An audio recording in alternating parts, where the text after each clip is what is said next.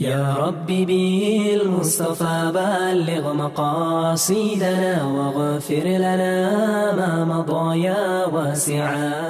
بسم الله الرحمن الرحيم. الحمد لله وكفى وسلام على عباده الذين اصطفى خصوصا على سيد الرسل وخاتم الأنبياء وعلى آله الأزكياء وأصحابه الأتقياء أما بعد. Today, inshallah, I just wanted to share a thought with those who are viewing, who can hear me. We are blessed by Allah subhanahu wa ta'ala in many ways. And one of the greatest blessings of Allah subhanahu wa ta'ala are the dear ones that are around us. They may be the kids that Allah subhanahu wa ta'ala has blessed us with, or the beautiful spouse that Allah subhanahu wa ta'ala has given us the opportunity to wake up with and to rest with. But it seems as if sometimes we become so accustomed to these blessings of Allah Azza wa Jal that we end up abusing them.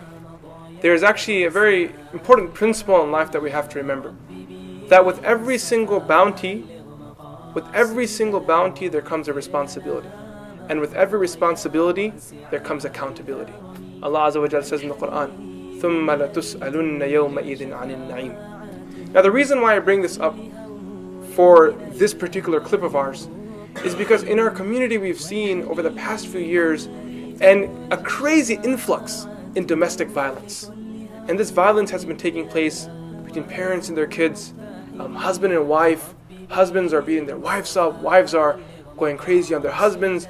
And the domestic violence is not only physical violence.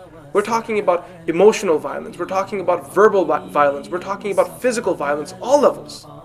We have to always remember that we are questionable by Allah subhanahu wa ta'ala. For every time we raise our voice against our children or our spouse, we should remember that Allah will ask us regarding this on the Day of Judgment. If there's ever a time that we frown at our children or our loved ones in anger, then we are accountable by Allah subhanahu wa ta'ala for this. For not being equal to them and being unjust to them, we are accountable by Allah subhanahu wa ta'ala on the Day of Judgment. For striking or saying bad words to them, we are accountable to Allah subhanahu wa ta'ala. Remember the very powerful hadith of the Prophet sallallahu alaihi wasallam, أَلَا كُلُّكُمْ رَاعٍ وَكُلُّكُمْ مَسْئُولٌ عَنْ رَعِيَّتِهِ. Each and every one of you is a shepherd, and you will be asked by Allah regarding your flock on the Day of Judgment.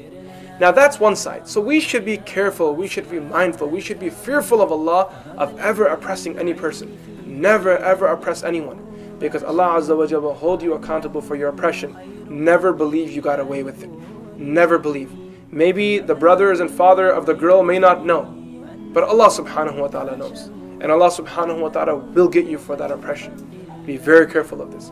Now the other part of the story that's very important, those people that are being oppressed, whether your kids being oppressed by your parents, whether you're a sibling being oppressed by your sibling, whether it's the parents being oppressed by the children, or a husband being oppressed by the wife, or the wife being oppressed by the husband, you should know that you are a part of an ummah. And this ummah belongs to the Prophet ﷺ. Every person from this ummah is a brother for you. Every sister from this ummah is a sister to you. Every community leader is a father to you. Do not suffer in silence. Reach out to your community leaders. Reach out to your Imams. Go out and talk to your local psychologists. Reach out to your elders. But don't suffer in silence. Those who are oppressing, you should help them. But the way you help them is by stopping their oppression. And by remaining silent to their oppression, you are not helping the cause, you are worsening the situation. So, in summary, we should be fearful of Allah subhanahu wa ta'ala. We should be mindful of Allah. And remember that we are one large nation that belongs to the Prophet Muhammad sallallahu alaihi wasallam. Ultimately, we have to all stand in front of Allah Azza wa Jal.